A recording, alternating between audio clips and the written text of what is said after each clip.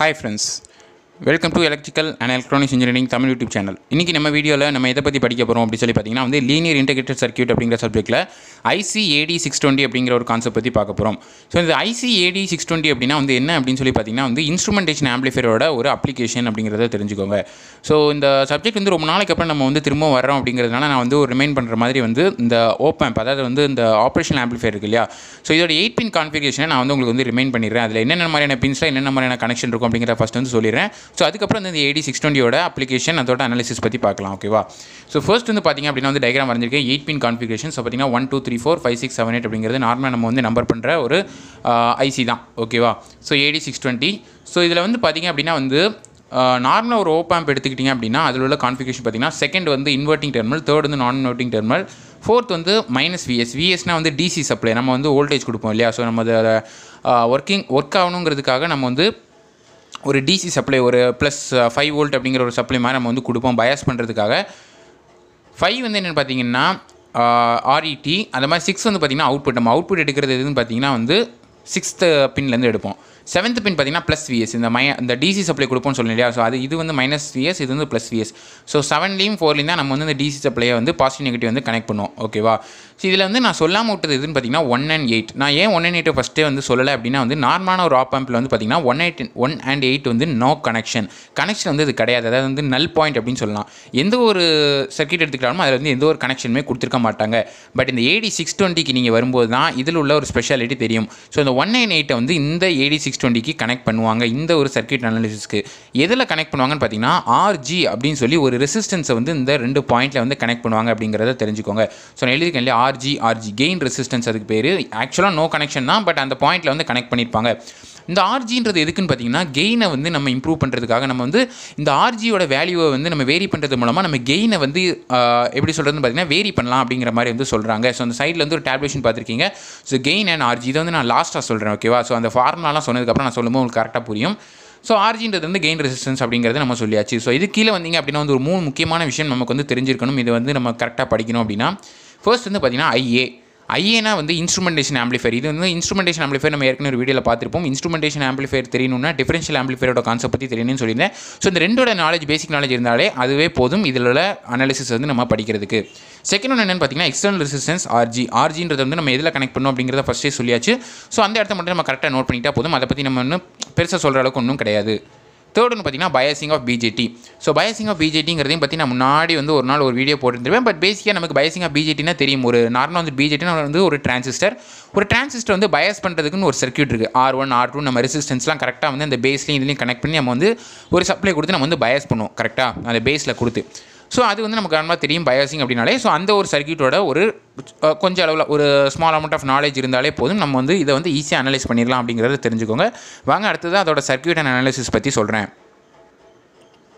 So பார்க்குறீங்க இதுதான் வந்து என்னென்னு பார்த்தீங்கன்னா வந்து நம்ம IC-AD620யோட கனெக்ஷன். ஸோ இதில் நம்ம என்ன பண்ண போகிறோம் பார்த்தீங்கன்னா கெயினை வந்து நம்ம வந்து டிரைவ் பண்ண போகிறோம். ஏன்னா நார்மலாக வந்து நமக்கு தெரியும் இன்ஸ்ட்ருமென்டேஷன் ஆம்பிளிஃபையரே பார்த்தீங்கன்னா நார்மலாக வந்து ஒரு டிஃபரன்ஷியல் ஆம்பிளிஃபையரோட பிரின்சிபலை பேஸ் பண்ணி இருக்கும். அந்த பிரின்சிபலை பேஸ் பண்ணி நம்ம வந்து ஒரு கெயின் அவுட்புட்டை வந்து நம்ம எடுக்கணும் அப்படிங்கிறது தான் இதோட மெயின் எய்ம் அப்படிங்கிறது வந்து நமக்கு தெரியும்.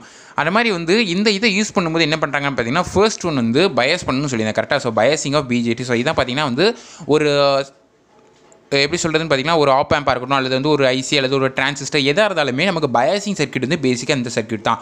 ஒரு R1 R2ன்றது வந்து பொட்டன்ஷியல் டிவைடராக ஆக்ட் ஆகும். வேற RL பார்த்தீங்கன்னா லோடு கலெக்டர் சைடும், வேற REனா வந்து எமிட்டர் சைடும் கனெக்ட் பண்ணிக்கக்கூடிய ரெசிஸ்டன்சஸ் அப்படிங்கிறத தெரிஞ்சுக்கோங்க. ஸோ இதை வந்து நம்ம நாளை வந்து மொத்தமாக இப்படி கனெக்ட் பண்ணிட்டு அங்கேருந்து என்ன பண்ணிப்போம் பார்த்தீங்கன்னா காமனாக ஒரு பாயிண்ட் இந்த பேஸ்லேருந்து எடுத்துருப்போம். இது வந்து பேஸ் கரெக்டாக. அதில் வந்து ஒரு கெப்பாசிட்டர் கனெக்ட் பண்ணி அல்டர்னேட்டிங் சோர்ஸுக்கு கொடுத்துருவோம். அந்த கெப்பாசிட்டர் எதுக்குன்னு பார்த்தீங்கன்னா in order to black DC alternating current தான் நம்ம இன்புட்டில் கொடுக்க போகிறோம். பட் ஒருவேளை ஏதாவது ஒரு DC அவைலபிலிட்டி ஏதாவது இருந்துச்சுன்னா அதை வந்து பிளாக் பண்ணிட்டு ஏசி மட்டும் அலோவ் பண்ணுங்கிறதுக்காக நம்ம வந்து அந்த கெப்பாசிட்டர் யூஸ் பண்ணிப்போம் அப்படிங்கிறத தெரிஞ்சுக்கோங்க. ஸோ அது மாதிரி பார்த்தீங்கன்னா அந்த RLலேருந்து ஒரு +VCC கொடுத்துருப்போம். ஸோ இது வந்து பார்த்தீங்கன்னா நார்மல் பயாசிங் ஆஃப் BJT, அதாவது ஒரு BJTயை பயாஸ் பண்ணுற மாதிரி அர்த்தம் அப்படிங்கிறத தெரிஞ்சுக்கோங்க. ஸோ இந்த கலெக்டரோட அவுட்புட்டையும் இந்த எமிட்டரோட சைடும் வந்து நம்ம எடுத்துகிட்டு போய் எங்கே கனெக்ட் பண்ண போகிறோம்னு பார்த்தீங்கன்னா கலெக்டரோட இது வந்து நான் இன்வெர்ட்டிங் சைட்லையும் அதே இது எமிட்டரில் உள்ளதை வந்து இன்வெர்ட்டிங் சைட்லையும் கொண்டு போய் கனெக்ட் பண்ண போகிறோம். ஸோ 2 3 2 பாயிண்டில் வந்து நம்ம கனெக்ட் பண்ணியாச்சு. அது மாதிரி நார்மலாக வந்து நம்ம DC சப்ளை நம்ம op ampல கொடுக்கும் மாதிரி வந்து 15 வோல்ட் -15 வோல்ட் நம்ம 7 1லேயும் 4லேயும் வந்து நம்ம கொடுத்தாச்சு. அதே மாதிரி 6லேருந்து பார்த்தீங்கன்னா நம்ம எடுக்கக்கூடியது வந்து அவுட்புட். இந்த 6லேருந்து ஒரு ரெசிஸ்டன்ஸ் எடுத்திருப்பாங்க. ரெசிஸ்டன்ஸில் வந்து 10 கிலோ ஓம்ங்கிற ரேஞ்ச் வந்து நான் வச்சிருக்கேன். நான் ரெஃபர் பண்ணப்போ அதில் வச்சுருந்தாங்க. பட் நீங்கள் எது வேணாலும் வச்சுக்கலாம்.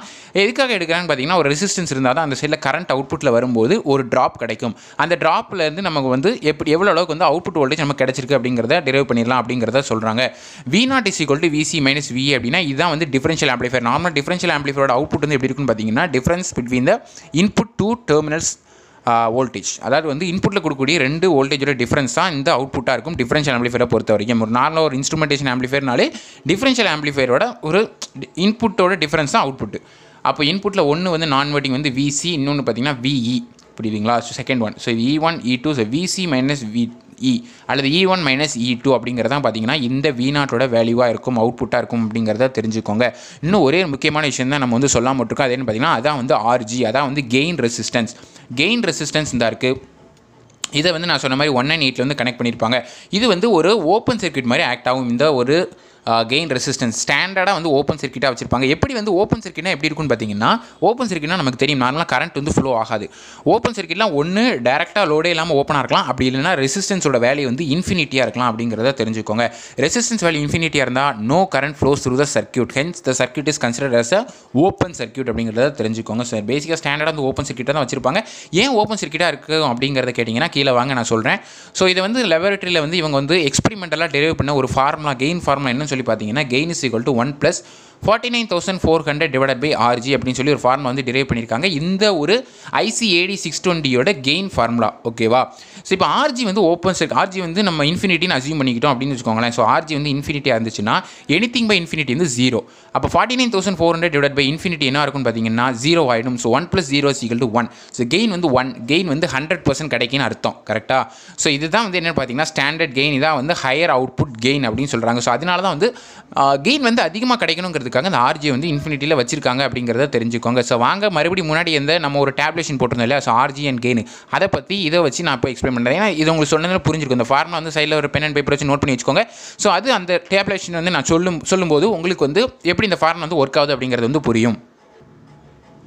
நான் சொன்ன மாதிரி வந்து இப்போ கெயின் ரெசிஸ்டன்ஸ் வந்து இன்ஃபினிட்டியாக இருக்குன்னு வச்சுக்கோங்களேன். ஸோ இப்போ இந்த இன்ஃபினிட்டியாக இருக்குன்னா கெயின் வந்து 1ங்கிறது தெரியும். ஸோ இது வந்து என்னென்னு பார்த்தீங்கன்னா ஸ்டாண்டர்ட் கெயின் 1 அப்படின்னு சொல்லி நம்ம எடுத்திருப்போம். ஒருவேளை வந்து ரெசிஸ்டன்ஸோட வேல்யூ வந்து நீங்கள் வேரி பண்ணுற மாதிரி வச்சிங்க அப்படின்னா அப்போ வந்து இந்த கெயின் என்ன மாதிரிலாம் இருக்குது அப்படிங்கிறத யோசிச்சு பாருங்கள். ஸோ 5.489 கிலோ ஓம் அப்படின்னு சொல்லி ரேட்டிங் வந்து கொடுக்குறாங்க. அதாவது இந்த ரெசிஸ்டன்ஸோட கெயின் ரெசிஸ்டன்ஸோட வேல்யூ ஃபிக்ஸடாக எப்படி வைக்காங்கன்னா 5.489 கிலோ ஓம்னு வச்சா அப்போ அந்த கெயின் வந்து 10 இருக்கும் அப்படின்னு சொல்கிறாங்க.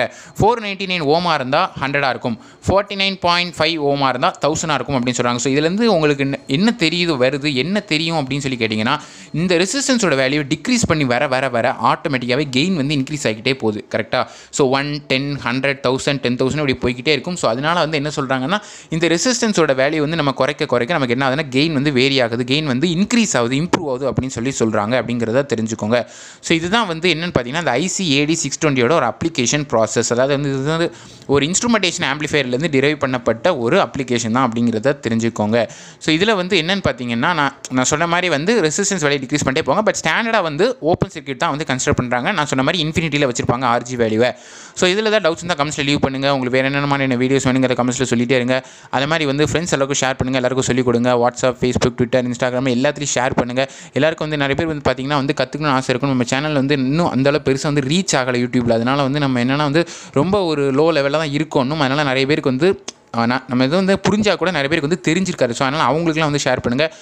அது மாதிரி ட்விட்டர் அண்ட் இன்ஸ்டாகிராமோட அக்கௌண்ட் வந்து நான் லிங்க்கில் கொடுத்துருக்கேன். அதுக்கு போங்க, ஃபாலோ பண்ணுங்கள். உங்கள் சஜஷன்ஸ் அதில் ஒன்று தெரிவிங்க. நமக்கு யூடியூப்பில் கிரேட் அட்வான்டேஜ் என்னென்னு பார்த்தீங்கன்னா கமெண்ட் செக்ஷன் தான். நமக்கு கமெண்ட் பண்ணக்கூடிய ஒரு பிளாட்ஃபார்மாக வந்து அவைலபிள் பண்ணி கொடுத்துருக்கேன் அந்த யூடியூப்புக்கு வந்து. அதான் வந்து ஒரு பெரிய விஷயம். ஸோ அதில் எதனால சஜஷன்ஸ் லீவ் பண்ணுங்கள். உங்களுக்கு ஏதாவது டவுட்ஸ் தான் கமெண்ட்ஸ் லீவ் பண்ணுங்கள். உங்களுக்கு வேறு என்ன மாதிரி வீடியோஸ் வேணுங்கிறது வந்து சொல்லிட்டே இருங்க. நாளைக்கு இதே மாதிரி நல்ல ஒரு வீடியோ உங்களை சந்திக்கிறேன். அதுவரை see you guys, take care, bye, cheers and thank you for watching.